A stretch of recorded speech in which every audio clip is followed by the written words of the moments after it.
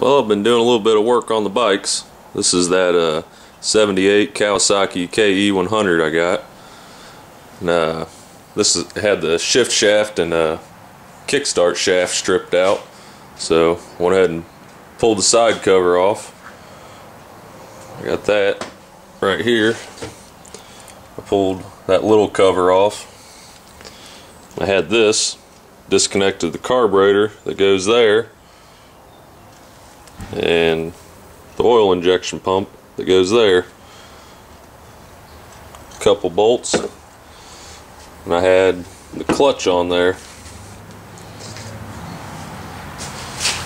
that goes right there. So all I had to do to get this off, I had a little circlip. Some of these will have like a spanner nut. I know a lot of the Hondas do, and you have to have a special tool for that. But I had to pull the clutch off, that way I can get to this side of the shift shaft. Now what I've done, I got the kickstart shaft. It was all boogered up and welded, so I cut it flush. And I did the same with the shift shaft. I'll show you here on the other side. Pulled this side cover off. Gives me this. Got the shift shaft here. And I went ahead and cut it off. That way, when it slides through this hole, it'll be nice and smooth. So I'll go ahead and show you how I'm going to do that. Got it right here. This is the other end of the shaft. It has this arm that comes up. Comes over here to your shift drum. And I'll just pull this arm down, and this shaft will pull right out. It has a spring right there, and it's going to flip when I pull it off of there. Now all I do is slide it out. It's kind of hard to do this with one hand. I got my foot peg in the way. Got her. And there you go. Shift shaft is out. And I'll just put my new one in there. Make sure you drain your oil and everything before you pull that out of there. But got it right there. So I got my shift shaft out. I'm gonna wait to get the new one. And I wish it was all that easy, but to replace this kickstart shaft, well, the shift shaft is that easy. You'll just slide it back in there and put everything back on.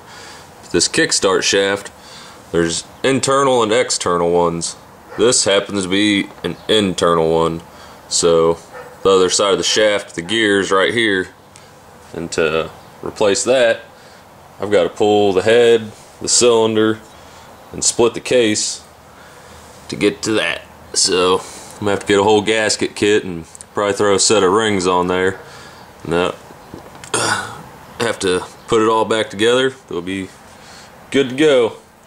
Now before I ordered the shift shaft or the kickstart shaft, I saw an engine for sale, and I put a bid on it. And I wasn't really expecting to get it, but I got it, and so it's on the way too. So I guess I got another engine for one of these coming. I might throw that on here while I'm rebuilding this one, but should be fun. I gotta check this out. Pulled the tank off. Uh-oh, what we got there? Got a little snake that crawled up in here and shed its skin. Went through the wiring harness and over the coil, and there you go. So, good and ugly.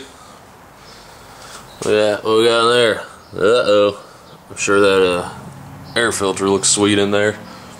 But get this back together, get all my parts, and then over to the Honda. This is the 76 CB360, and it sat outside for 17 years and was seized up. You catch that? Was seized up. So what happened is somebody stole some parts off of it, and a bunch of water and snow came through the intake boot, or the carburetor boot, through the carburetor, this intake boot, and it filled this cylinder up with water. So it was all rusty in there, and I kept jumping on the kickstart trying to get it to break free, and soaking it with good old PB blaster, put some seafoam in there, and I just come out here every couple days and spray some in there and hop on it, and no luck. I have people come over, go ahead and hop up on there, try to kick that over for me. Then eventually, yesterday, I had my buddy come over and he kept hopping, and I said, you know, let's put it in gear and try rocking it. And it sounds easier than it was, but we probably rocked it for a good half hour until finally I heard a zzz. I wasn't sure what it was at first, but it was the starter winding. So we had it moving up and down just a little bit, and then pushed it forward as far as we could and gave it a good shove back and broke it free. So really happy with this. Got the kickstarts kicking over good. Got this plug out. Put my finger over this and kick it over. Maybe. Good compression. This is the cylinder.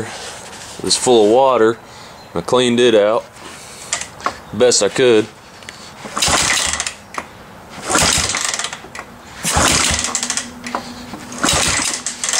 Sounds like it's got pretty good compression. I have to put my compression tester on there.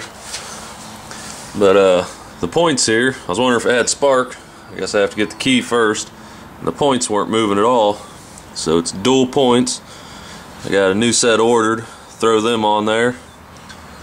Get my key for it. The guy's supposed to be getting me that.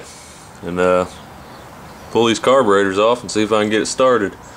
So coming along. Didn't know if this one was gonna get too far, but I don't know. We'll see. Get this engine pulled on this, get it split, start working on it.